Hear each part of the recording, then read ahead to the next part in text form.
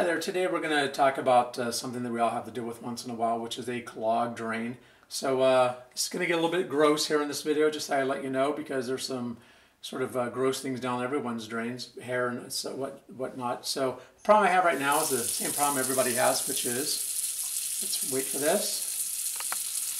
As you can see, it is not draining. So whenever you use this, it'll slowly fill up and then it drains fairly slowly as well. Still hasn't drained. So we have a clogged sink.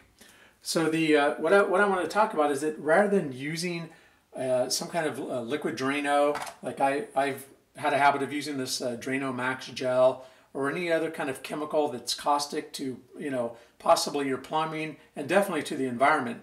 Rather than doing that, which, by the way, when I use these sort of items, I'll follow the directions to the T, pour it down, wait several hours, or however you're supposed to do it, run the warm water, and quite often I have to do that 2-3 times and the drain is still not unplugged. So here is what I consider a easy, environmentally friendly way to do this. Go down to your local hardware store or to your local Home Depot, wherever you have. This is called a Zip It. And this Zip It, so it's probably for under about $10, and it's just a simple piece of plastic. You can see it has barbed areas all the way down it.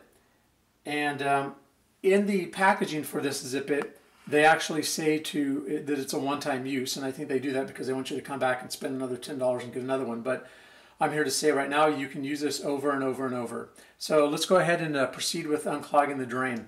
First thing you want to do, obviously, is pull this out. You can see it's got a lot of really disgusting gunk on here. So set that aside. The real trick here is you want to put this guy inside. And you're going to have some resistance if you have a clogged drain. What I do is I twist it.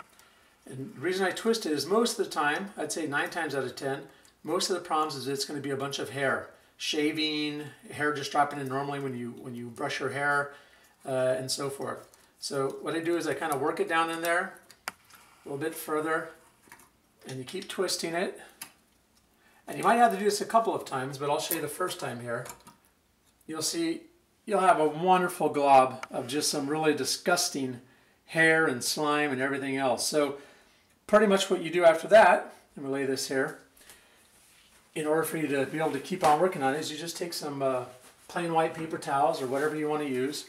Just take it, then you're going to go ahead and you're going to grab all this and just kind of work it off of there. Paper towels might rip a little bit because of the barbs, but you can get the majority of the gunk off of there. You don't have to get it all off right away. What you want to do is wait until you're totally done unplugging the drain, and then you can go ahead and thoroughly clean this with some hot water. So you can see I have a lot of gunk here. Let's put that off to the side. Then what you do is you go back in and repeat the same process. Again, turning around, kind of working it up and down. You get the idea. So basically this will really well unclog your drain. See if I have anything else down in there.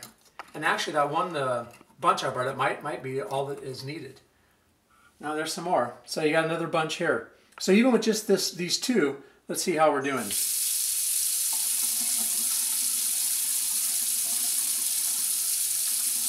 Just by simply doing those two runs down there, the sink's basically unclogged. I'm going to continue doing it to get anything else that's down there, but you can see this works much better, totally environmentally friendly, rather than using some kind of caustic chemical that can hurt your plumbing and or the environment. And then once you're done with this, again, just clean it off, use some hot water, and you're good to go. And within just a couple of minutes here, you have a clean drain that's working properly.